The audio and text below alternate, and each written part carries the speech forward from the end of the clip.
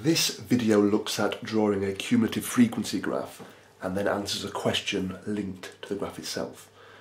Now, to work out the cumulative frequency, we do a running total of the actual frequency. So we have a 2, then 2 plus 3 is 5, 20 plus 5 is 25, add on 16 we get to 41, and add on 9 we get to 50. And it's this here which we plot on our graph. And to do this, we look at the endpoint of each of the classes. So the data starts at 50, so I put a dot at 50. And there are 2 people who scored less than 60. So I go to 60 and find the frequency of 2, which is here. Then 5 people scored less than 70, so 70 is 5 people.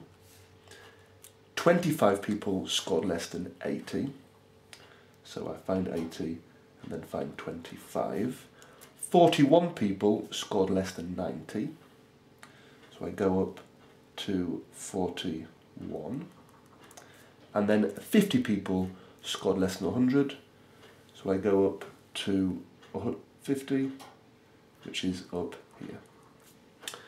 So they're my dots for the graph. I then join these with a straight line between each of the pairs of dots, like so.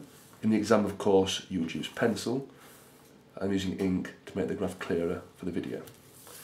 So there we go, we've drawn the graph. Now the question asks how many students scored between 72 and 85. Now to do this, we'll find out where 72 is on the x-axis and draw a line up to the y-scale.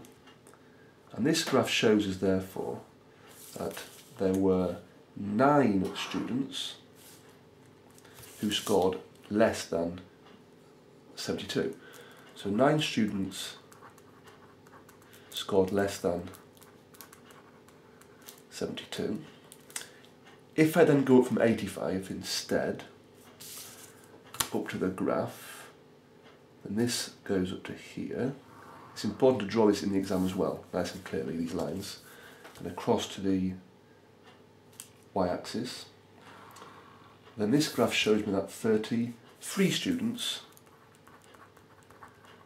were less than 85. So the number of students who scored between 72 and 85 is 33, take away 9, which is 24. So 24 students scored between 72 and 85 on this test.